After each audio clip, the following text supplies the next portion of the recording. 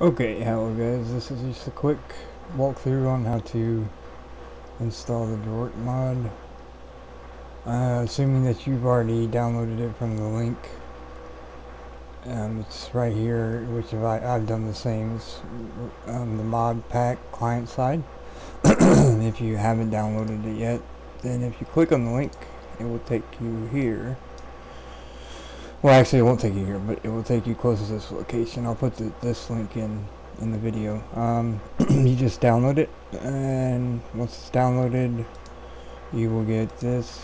Normal window users will have a extract all here.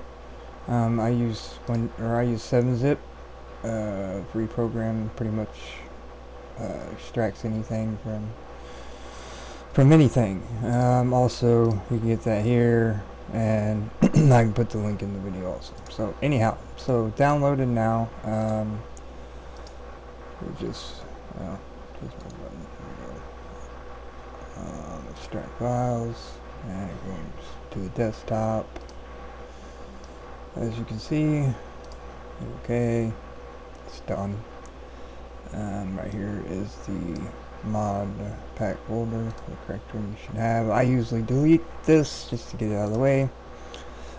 So now we have the folder we need. Okay, so Life is Feudal game folder. If you do not have a shortcut to this game folder, you can go to Steam, the game in Steam, right here, right click on it, then properties. Once you go to properties, you'll go to local files, third one down, and then browse, and it will pull up the folder. Or you can have a shortcut on your desktop. I'm just in the folder so much I keep a shortcut. Anyhow, you open the Life is Feudal game folder. Then we have the mod folder here. Again, inside of that is another mod folder. Okay, so you see art, and then you see art in the main game folder. So we open this one, we open this one. Okay, you see this is the first file. So whenever you run into a file, you just move it over and drop it and replace. I'm not going to because my server is a lot more modded. But anyhow, we're going to go to data blocks here, over here, or data blocks, and over here we're going to data blocks. So you have audio profiles here. You take the file, pull it over, and make sure that you drop it not on another folder up here. You don't want to drop it on these because the file will go inside that folder and won't do its job. So we're done with the data blocks. Here, done. One file moved over. We can back out one and go back to art. And then you're going to go to GUI. So we back out one, back to art, go to GUI, and then we're going to loading. Go to loading, and then we have one file there. Drop, and then you want to hit replace the file in the destination. Alright, so done there. I'm going back to art. Art. Going to sound. Sound. SFX. SFX. Now, when you open this folder on your computer, there's times it'll take a while to load. Even though it's loading, you don't have to wait. You can just drop it in there and then go about your business.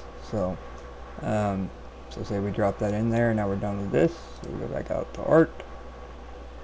Back to art. We've already moved that file, so don't worry about that. Now back to the main mod file, so we're going to data. Data. Here. Data. Open. Now we have these files here, so you could just highlight them all and pull them over and drop them, and done. Now this LOC file you don't have to worry about. That's just translations, different languages. It's already in English, so you don't have to translate it to something else. unless you don't read English or speak it, and then I'm not making any sense at all.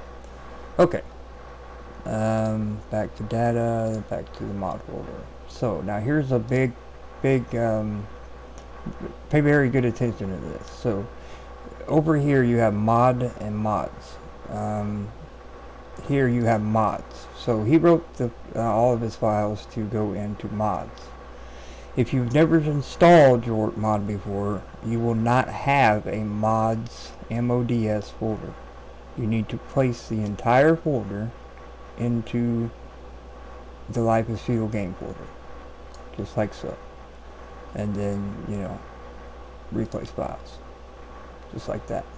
The reason you want to keep your mod folder separate is if you do not use your own launcher, this is where your SF tools are, and so on.